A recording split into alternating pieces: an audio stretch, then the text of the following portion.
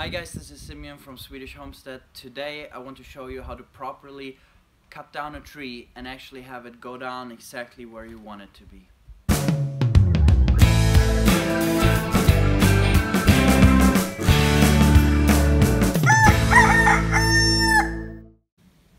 Well, we won't start to turn on the chainsaw right away and go and cut down a tree. I would like to say a few words first, because I've seen a lot of videos on YouTube of people cutting down trees and doing all kinds of forest work, and especially outside of Sweden, it is very common to just go out in your normal work pants and work clothes to maximum have some ear protection. And I know that there has been a lot of development in safety and the chainsaws and everything, and people used to care about wearing gloves even with chainsaw protection, and there has been a lot of development there. But I still am a firm believer in proper safety equipment, and chainsaw can be a very dangerous thing even for very, very experienced workers, loggers. And I'm not even crazy experienced. I've been in the forest for the last 10 years or so, a little more, and I learned logging from old Swedish loggers. There are many different techniques, but we will come to that. I just want to share real quick, I'm always wearing a helmet, and even these things, they expire after a while, they get bad. Ear protecting for noise, you want to have good hearing even at an older age. And then the front here, which has saved my eyes many times, just from all the sawdust and everything flying around. This for visibility in the forest. It has a first aid pack in the pocket. And then the pants. This is what I'm most worried about, the pants and actually the shoes. Now I'm wearing both shoes and pants that the chainsaw is not able to cut through. And these pants, they used to be so uncomfortable. They used to be as heavy as you were yourself, and you could barely move in them. Well, there has been some tremendous development even there. You can have chainsaw safe pants and shoes that are very, very comfortable, keep you warm and cool when you get hot from working. I would just really recommend it. My point is in all of this is that this is a very cheap life insurance. You see, it's one cut in your knee or in your foot or whatever, and your life can be ruined forever. This is a very cheap life insurance, so I would just recommend it. I never go out doing chainsaw work without these things. So now that we've talked about that, I would like to show you some more equipment today for cutting down the tree. I'm going to use this Stihl MS 360. It's not the biggest, not the smallest, but it's sufficient for the work we're going to do, and I'm going to show you. Has worked just great. I will probably post a video at some day of all the different chainsaws we have. My brother is actually the expert in that area, and we can talk about the different brands and models that we use and what we use them for. It can be very interesting. Now, every time we go out into the forest to do work, we have this belt on us with the tools and equipment that we need. It varies a little bit what we wear on it, but usually it's this this hook that you can lift or turn a piece of lumber real quick. You have the measuring tape, which is metric, of course. We're in Europe, in Sweden. You just hook it into the tree, and then when you're done, you just pull on it, and it right away goes in. You have these two that you will use for cutting down the tree, and in the back here, you can have an axe, which I prefer, or this that you can use to push over smaller trees or hit these ones into the tree. Okay, so let's go. I want to show you the way I learned to cut down trees, which I think is very good, very safe, has worked for me very well. Okay guys, this is the tree that I've chosen to demonstrate the felling of a tree on. And it's not a big tree, it's a birch tree that's standing in the middle of one of our pastures, and I just want to get rid of it so the sunlight will reach the grass better and it won't suck out so much moisture. Basically, we want more growth on the pasture. And I've brought this stick and we're gonna put that stake in the ground, and I'm gonna attempt to cut down the tree that it exactly hits the stick. This is what this method goes out on, that you can basically hit the stick and hit the place, and you want the tree to go to the right place. You don't want it to damage other trees in the forest, you don't want it to fall backwards where you're standing or anything like that. So let's do that.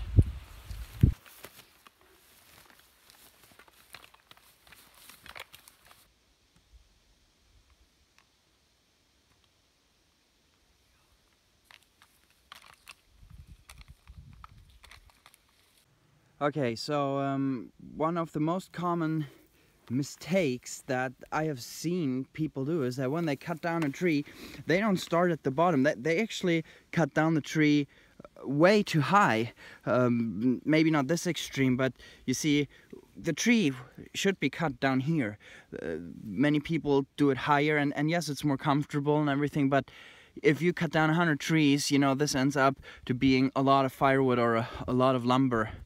And that's something that I had to learn the hard way too, by one of the old loggers really telling me how to do it properly. So you want to do it as low as possible.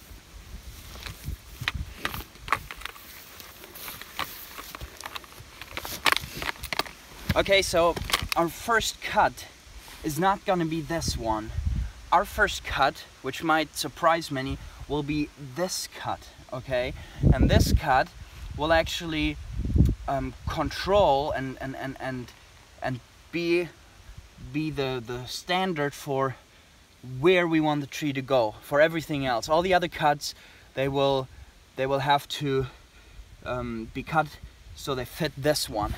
And you see, most people don't use their chainsaw that way, but even if you look at the steel, for example, it has this black line which is made for you to look how you hold the chainsaw like this, so you're able to look where you want the tree to go. So this cut, that's where the tree is gonna go. You have Swedish chainsaw brands, Husqvarna, I believe in English you pronounce it Husqvarna or something like that. They don't have this black line, but their handle is straight, and these chainsaw companies, they design their chainsaw so you can use this line or the handle to make this cut and to see where you fell. So this will be our first cut. One time I was doing a cut in the States, and an elderly fellow gladly showed me that was completely wrong, but this is the way we learned it. This is how I believe the chainsaws are designed. So that's going to be our first cut. After that, we are gonna do this cut. So let me show you.